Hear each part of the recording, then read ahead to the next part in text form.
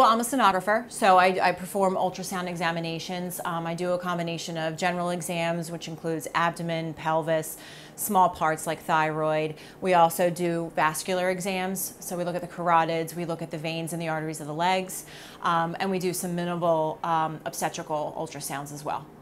Did the program, which is a 20-month-long program at Crozer Hospital. It has classroom, didactic, as well as clinical. One of the differences between Crozer's program and some of the other programs is you're hands-on right from the very beginning. We had instructors, specific instructors that taught us each subject. Classes were small, so it was easy to have one-on-one time, easy to ask questions you needed, easy to get the help you needed in order to pass. They have a library with many books and computers where there's programs that you can use with study guides and questions. The instructors were fantastic, top-notch. You know, they are so knowledgeable and they have real-world experience when it comes to performing ultrasound. All of them have been in the field themselves, so they know this. They know how to do this, and they know how to translate that information over to the student in a way that we can learn it easily. And the fact that we get to go to multiple different clinical sites, that was a big benefit as well.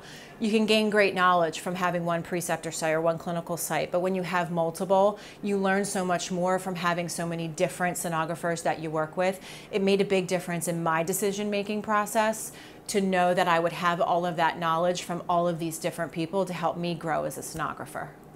After school at Crozer, I went right from school to a part-time position in maternal fetal medicine, where I was for 2 years, and also did some hours in diagnostic ultrasound.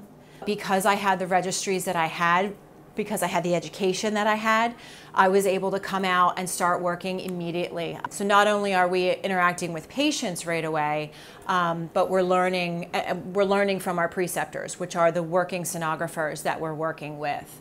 So it was a huge benefit in terms of going through the program and gaining my knowledge on not only using the machine, but the anatomy, the pathology, things like that.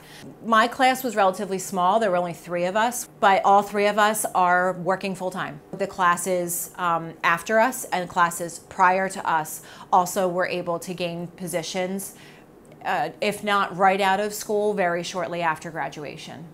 The fact that I'm working for such top-notch hospital systems at such limited experience says a lot for what I was able to accomplish through the program, the clinical experience that I gained and the abilities and the just the skill level that I have coming out of the program speaks a lot to that.